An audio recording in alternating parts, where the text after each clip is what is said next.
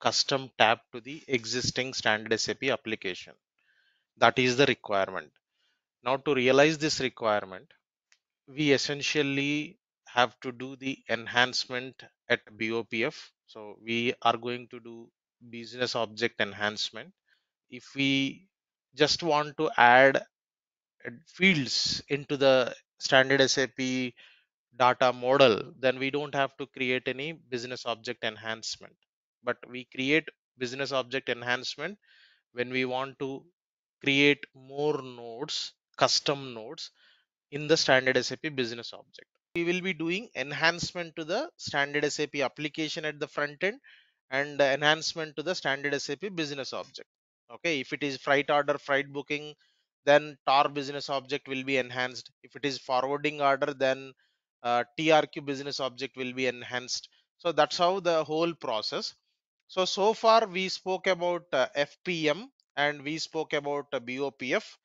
Then we also did one hands-on session on floor plan manager and one hands-on on BOPF by adding customer specific fields in the standard SAP business object and node.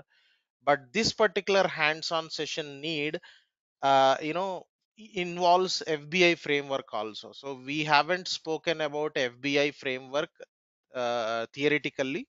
So we are going to learn FBI as well. Then once we have sufficient understanding about floor plan manager BOPF integration framework, then we can go ahead and start doing the hands-on session. So that is what we are going to cover here. So if you can see that what is the FBI basically. FBI, as we have been talking about, floor plan manager BOPF integration is a framework for linking the floor plan manager front end and the BOPF backend. Want to work with one business object and one node at a time, we do not need FBI view configuration. But if we want to extract the data from several relevant nodes and several related business objects, then we definitely need FBI view configuration. We will see it in the system also, and we also see some benefits, usage and benefits. So it offers configurable integration. So we create some configurations in FBI as well. It provides certain generic UIBB feeder classes. So those are the generic UIBB feeder classes which are used to design form layout or list table control layout or tree control layout, etc. And we do have AppCC also, application controller configuration, that steers the entire application behavior. So what tab should be displayed, what tab is to be hidden, etc. Then FBI configurable objects are reusable. You can use that object at multiple places. Okay, so that's the benefits here. And some of the features also you can see. Service calls to BOPF based BOS to get the data, to push the data into the database, etc. So we can essentially perform CRUD operations.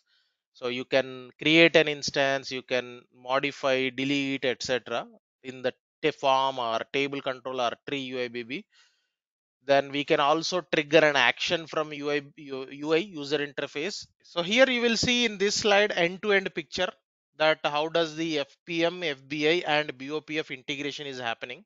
Right side you will see several elements in it, and left side you will see the configurations are frameworks in detailed. So we'll talk about frameworks.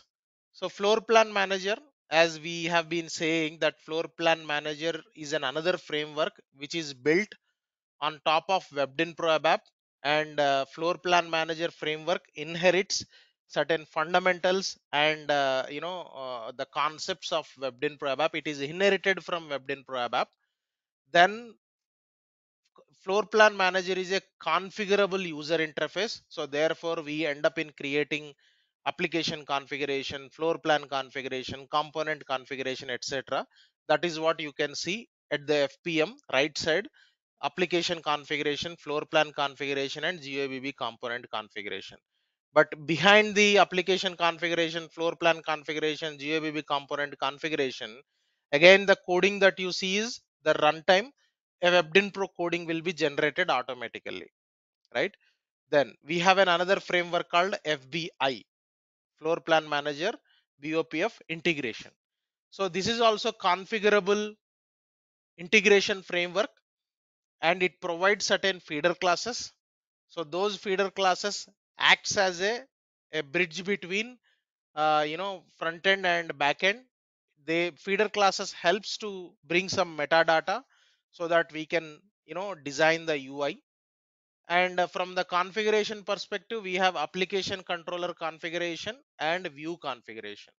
Application controller configuration steers the entire application behavior. View configuration is for to get the data from which business object, which node, and data displayed on the UI. Yeah. So then BOPF is the backend framework. So here we have business objects, various types of business objects, and as such it is called as configuration, but it is not a user interface configuration, it is a BO configuration, business object configuration.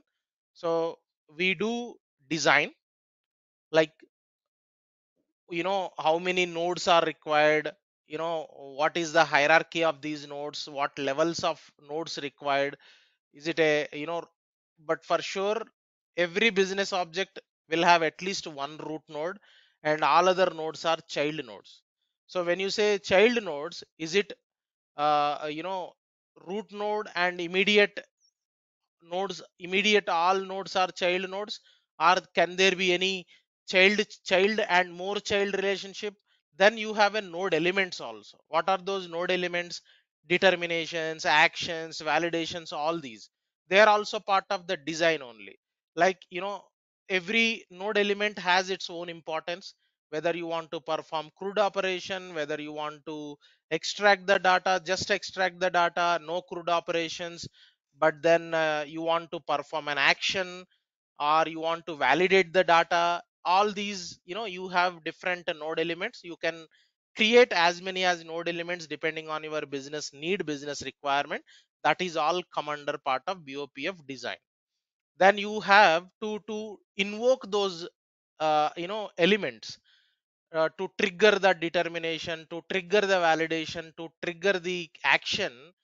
They are all done by BOPF framework itself, but we have to tell the framework, hey, I'm doing this, so therefore you need to perform this CRUD operations, or you need to create an instance. There are two interfaces which invoke these node elements: service interface and transaction interface. Service interface is used to get the data. Service interface has a limited interaction with BOPF buffer, whereas a transaction interface, it will push the data into the database, and for the first time when you launch the application, the service interface also gets the data from database, and it keeps the data into the buffer, right? So that's how the service interface and transaction interface will work. Now here from the FBI perspective, you see application controller configuration is most important thing. The FBI is used in SAP TM, and therefore so they have delivered a separate TM specific application controller configuration. Now, how does this application controller look like? If you see here, there are several parameters you can define, and one of the parameter is application controller class. You definitely need some logic, ABAP logic written in it, which can be used to steer the application behavior. Yes, say for example, you have entered the freight order number and you went into uh, application main screen, where you can see business partner, general data, and several tabs.